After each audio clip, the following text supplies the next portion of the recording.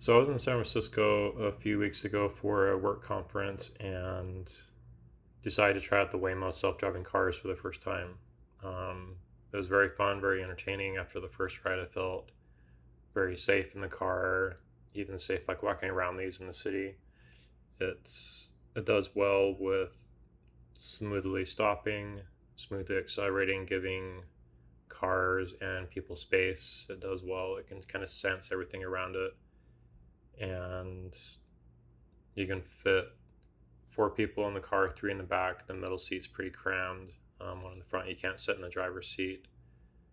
And it's a pretty fun ride. I would say, price rise, it's very competitive to Lyft and Waymo. You can see this car kind of backed up into its lane and it kind of slowly gave it space. And you'll see these people on the left.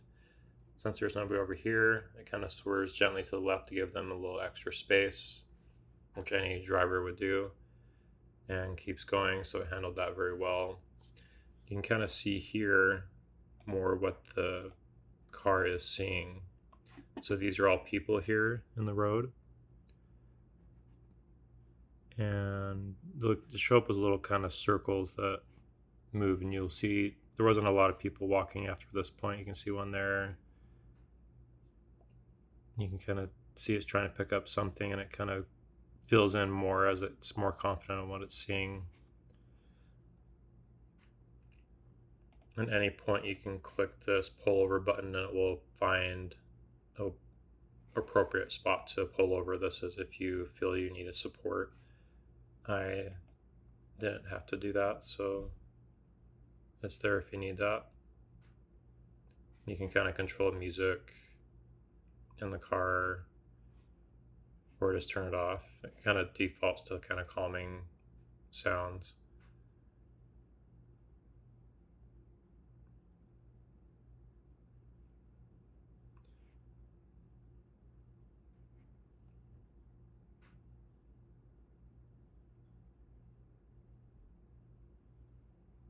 And you'll kind of see here it's initiating a lane change. I did it very smoothly. Plenty of space in the car behind it back here. So that's kind of what it's like. I'll show you some oddities that did happen.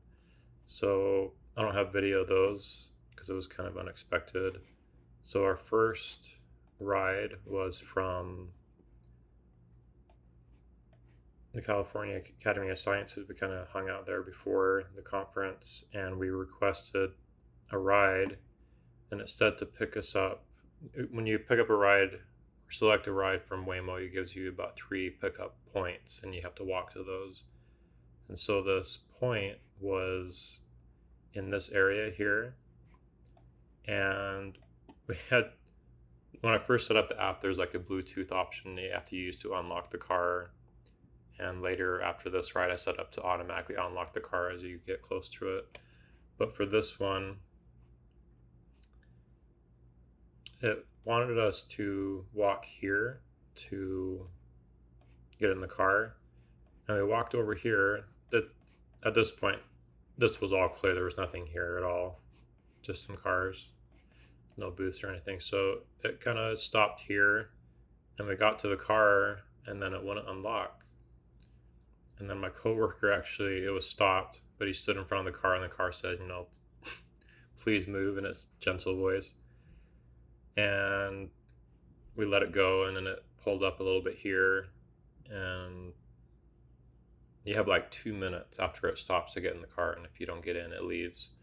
So it pulled up here, and we try to get in again, and it left again. This is kind of a weird area, and then it eventually pulled up over here more on a normal street. So it pulled up about here. So then it stopped here, and then we were able to get to it and get in the car. So that was kind of a weird thing. It may say it's going to pick you up here. Let me show you another example here. So let's say it was more in this area. So if the pickup area is like here and there's a row of cars, it's not just going to stop in the middle of the street. It's going to keep going until it finds a gap to kind of pull over and park. So sometimes you have to be willing to do a slight jog as it finds a spot to pull over. So there's that. And another thing that happened was we got picked up from this place and it got itself stuck for a few minutes.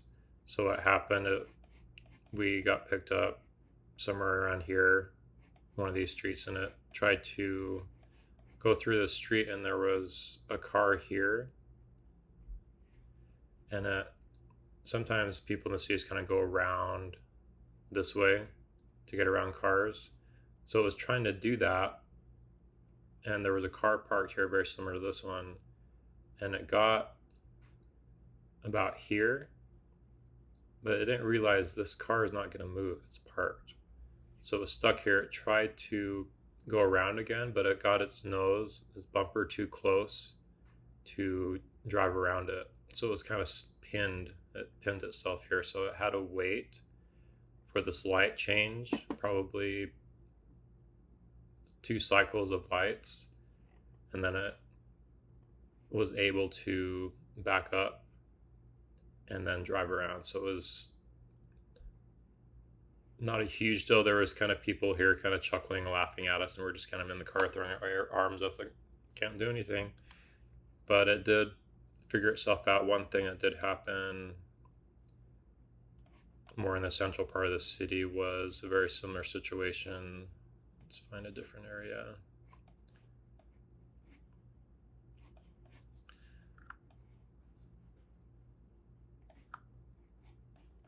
Yeah, so say this was more from this car to here, just kind of pretend this is all empty. It kind of did that same thing where it tried to pull around, go around a car here that was stopped for some reason. And it got to about here, pretend this is the Waymo, and there was this delivery van that started backing up. There was nothing behind us at all, and it backed up very aggressively because it was thinking it was going to back up into it, but it only did back up about 10 feet, but it was a very accelerated backup. It's kind of surprising. And then it was trying to get back into this lane, and none of the cars wanted to let it in, and we just kind of got out because say it was like around here, it's like a block walk, so we just kind of got out. So it kind of does odd things sometimes, but it's learning over time. I took it as often as I could, and sometimes with a little bit of wait, especially when there's a conference in town, like all the ride shares things are busy, but the wait time is very comparable to all those. And I would say if you're in a rush and you have to be somewhere like on time, give yourself plenty of time if you're going to take a Waymo. If you're not in a rush, just kind of enjoy the experience. It's definitely worth trying. Download the app and set up your payment and you're good. It's definitely something you could try out. It's very safe.